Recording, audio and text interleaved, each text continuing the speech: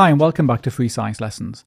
By the end of this video, you should be able to describe and explain the properties of alcohol molecules. These include volatility and solubility in water. You should then be able to explain the differences in these properties between alcohols and alkanes. In the last video, we started looking at alcohols, and we saw that all alcohol molecules have the alcohol functional group. Remember that the alcohol functional group is also called a hydroxyl group. In this video, we're looking at the properties of alcohols, and we're going to compare alcohols to alkanes with the same number of carbon atoms.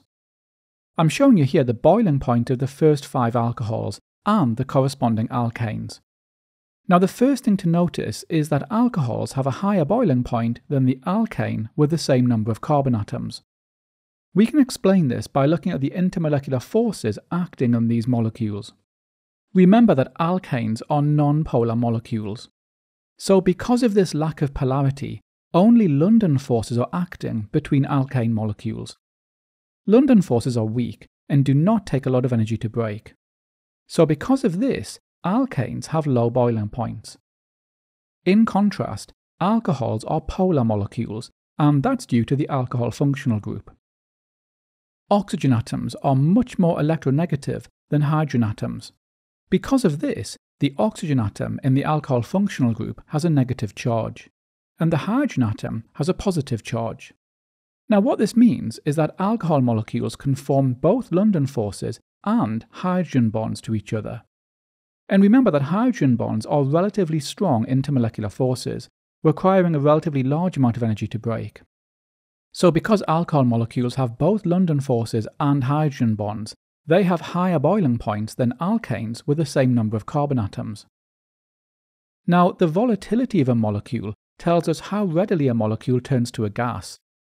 So because alcohols have higher boiling points than alkanes, this means that alcohols are less volatile than alkanes with the same number of carbon atoms.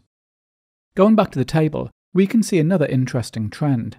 As we increase the number of carbon atoms, the difference in the boiling points between the alcohols and the corresponding alkanes reduces. For example, both methanol and methane have 1 carbon atom. The boiling point of methanol is 227 degrees Celsius greater than the boiling point of methane. In contrast, both pentan-1-ol and pentane have 5 carbon atoms, and the boiling point of pentan-1-ol is 102 degrees Celsius greater than pentane. Now, we can see this trend even more clearly if we compare decan-1-ol with decane. Both of these molecules have 10 carbon atoms, and the boiling point of decan-1-ol is only 56 degrees Celsius greater than decane. Again, we can explain this trend by looking at the intermolecular forces.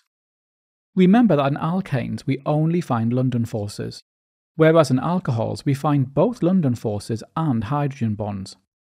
In an alcohol with a short carbon chain, such as ethanol, the major intermolecular force is hydrogen bonding due to the alcohol functional group, whereas London forces play a much less significant role. So this means that short-chain alcohols have a much greater boiling point than the corresponding alkane. However, in alcohols with long carbon chains, such as decan-1-ol, the contribution of London forces increases, and the relative importance of hydrogen bonding is reduced. So this means that the boiling points of long-chain alcohols are only slightly greater than the corresponding alkanes. Now, hydrogen bonding explains another property of alcohol molecules. Alcohols are highly soluble in water, and that's because the alcohol functional group can form hydrogen bonds with water molecules. Again, as we increase the length of the carbon chain, alcohols become less soluble in water. This is because the non-polar carbon chain cannot form hydrogen bonds. So as we increase the length of the carbon chain, a greater part of the molecule is unable to hydrogen bond to water molecules. And this makes long-chain alcohols less water-soluble than short-chain alcohols. Now, in contrast to alcohols, alkane molecules are insoluble in water. Because they're non-polar molecules, alkanes cannot form hydrogen bonds with water molecules.